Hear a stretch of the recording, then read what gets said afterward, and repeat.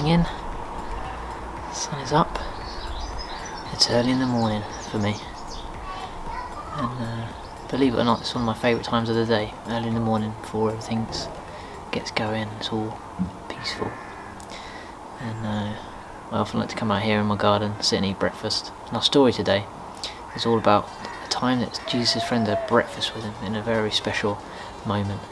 And we're continuing in our theme for the year today of God moving in our midst. It's a bit of a refresher. We want to highlight the idea this year that everywhere we go, God is with us. He's here with us, moving in our midst, living alongside us and in our hearts, not just when we're at Messy Church. So this month I thought summer holidays, we're all maybe going to go and do summer activities. Let's have a story about when Jesus was at the beach with his friends. And actually it starts with a bit of a sad introduction, because Jesus had a friend called Peter. He promised Jesus he would never leave him, and Jesus said to him that day, 3 times, Peter, you're going to tell people you don't even know who I am. He said, no, I promise, and I'll never leave you. But he did. And when he died on the cross, all his friends left him. They all ran off and left him all alone. But Peter didn't just leave him. When he was there watching Jesus and the bad things that were happening to him, some people recognised him. And Peter said to them, no, I don't know him. I don't know that man. They said, yes, you know him. You were his friend. You were with him the whole time. Peter said, no, I don't. I have no idea who he is. I've never seen him in my life. And he did that 3 times. He told people around him that he didn't even know who Jesus was. His best friend who he'd lived with for many years. And he abandoned him and he left him. And Peter, before he met Jesus, was a fisherman. So when Jesus had died, Peter didn't know what else to do, went back to fishing on his boat. And he'd heard rumours about the fact that maybe Jesus is alive again or been resurrected. But he thought, well, if Jesus is back, he probably doesn't want to see me, because I abandoned him, and he knew I would.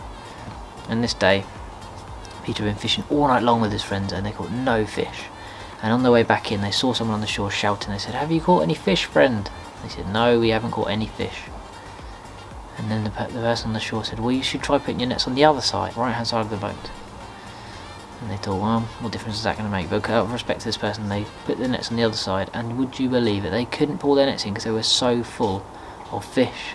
It's been a miracle. They fished all night with nothing. Suddenly this person tells them to put them on the other side.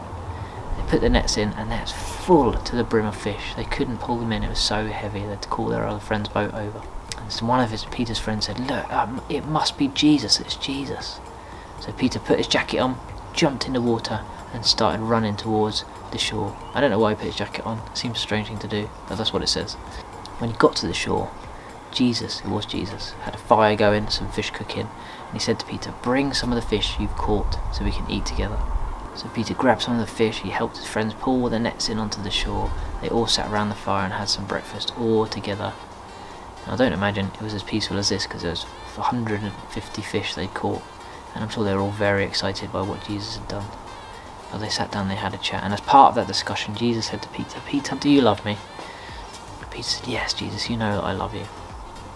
He said, I want you to feed my lambs. And then Jesus asked him again, Peter, do you love me? Peter said, yeah, yes, Lord, you know that I love you. Take care of my sheep, Jesus said. And then Jesus asked Peter a 3rd time, 1, 2, 3, Peter, do you love me? And Peter was a bit upset now. He's asked him 3 times. He started to think maybe Jesus doesn't believe me. He said, Lord, you know everything. You know that I love you. Jesus said, feed my sheep. And then he talked to Peter about the fact that his life is going to be a bit more difficult now that he's chosen to follow Jesus properly. And at the end of this discussion, he said to Peter, will you follow me? And Peter did follow Jesus the rest of his life. He never ever abandoned him again. He stuck to what Jesus asked him to do, because Jesus gave him a 2nd chance. He told people he didn't know him 3 times, so Jesus asked him 3 times, do you love me? Do you love me? Do you love me? And he said, yes, Lord, I do. Because Jesus gives us a chance to make up for where we've gone wrong. When he died on the cross, he took all the punishment away for the things we've done. And we don't have to be afraid, we don't have to be worried that he doesn't love us or care about us. It doesn't matter what we've done. Jesus always wants us to be his friend, and he'll always give us another chance to make it right with him. So wherever we go, he's there with us. As we go to the beach over the summer, he'll be there. As we're at home, he'll be there.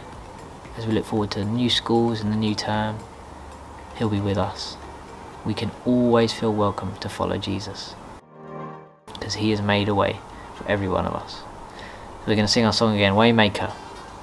Let's praise God together.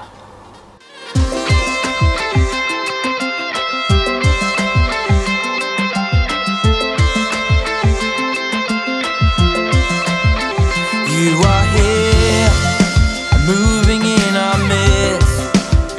I worship you, I worship you. You are here, working in this place. I worship you, I worship you. Waymaker, miracle worker, promise keeper, light in the darkness. My God, that is who you are.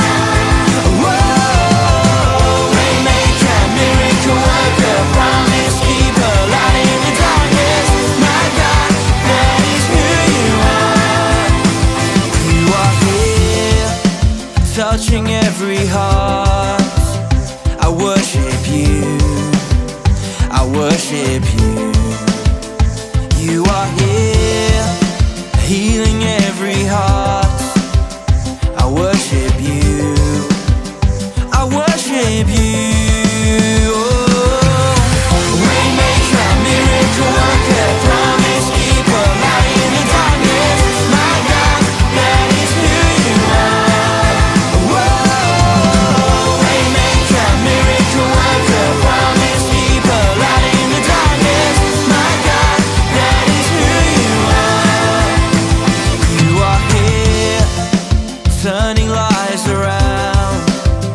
I worship you, I worship you. You are here, mending every heart. I worship you, I worship you. Waymaker, miracle worker, promise keeper, light in the darkness. My God, that is who you are. Whoa, waymaker, miracle worker, promise keeper, light in the darkness. My God, that is who you are. Whoa.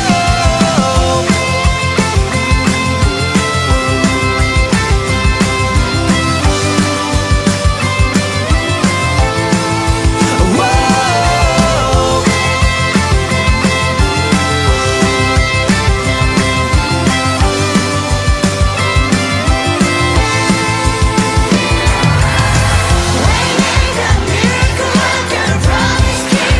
light in the darkness. My God, that is who you are. Sing it loud now. Waymaker, miracle worker, promise keeper, light in the darkness. My God, that is who you are. Waymaker, miracle worker, promise keeper, light in the darkness. My God, that is who you are. Whoa, waymaker, miracle worker, promise keeper, light in the darkness. My God, that is who you are. That is who you are. That is who you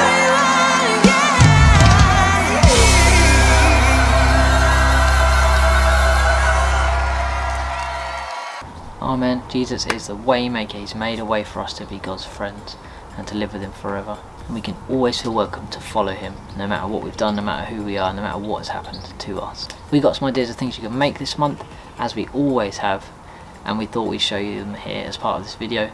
Lots of fish ideas this one, because of that amazing miracle that Jesus did in making those fish just come from nowhere. After they fished all night, there was nothing. He put them on the other side, Jesus said.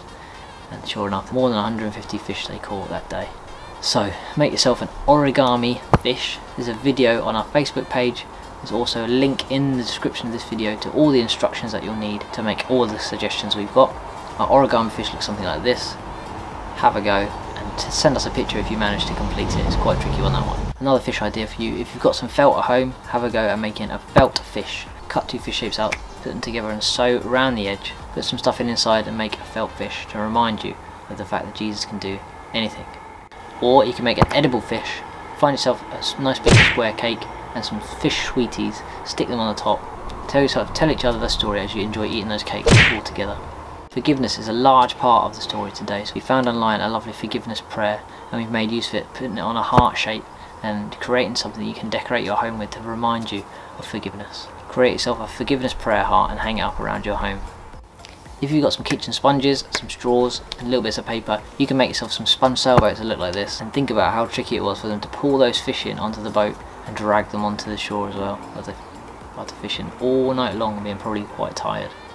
The last idea we had is of making up a nice beach scene as they sat together and ate their breakfast on the beach with Jesus. Make that scene and put it up somewhere around your home to remind you of this wonderful story of Jesus being on the beach with his friends, eating breakfast and making sure they all knew that he loved them so much and he forgave them for letting him down when they did.